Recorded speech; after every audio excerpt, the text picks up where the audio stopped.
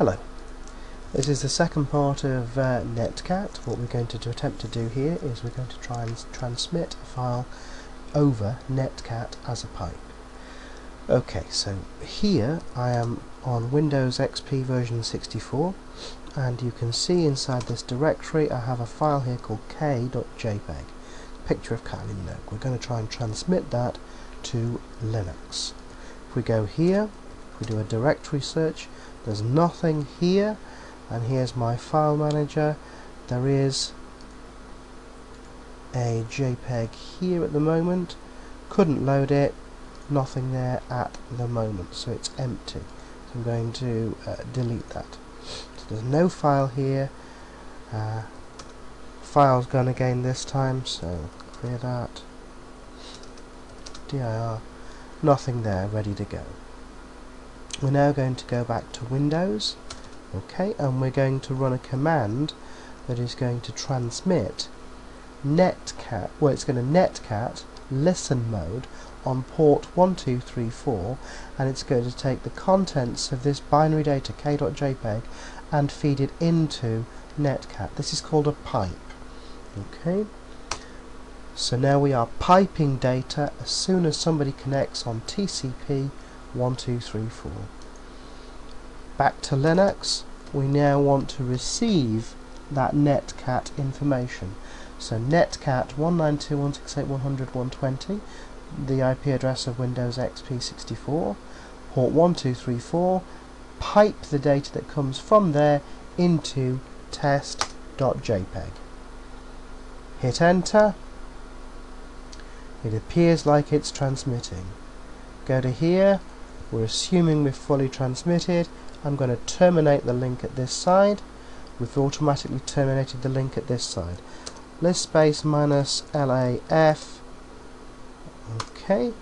We can now see we have a large file called test.jpg.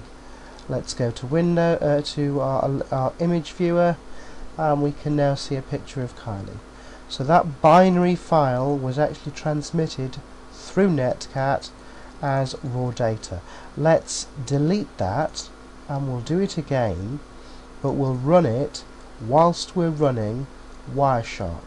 Okay, so I'm now continue without saving, and I want to listen to TCP port equivalent to 1234. Okay, so I'm looking for that binary data. Let's go back to Windows XP. I now need to transmit that file, so it's waiting for somebody to download. Back to Linux.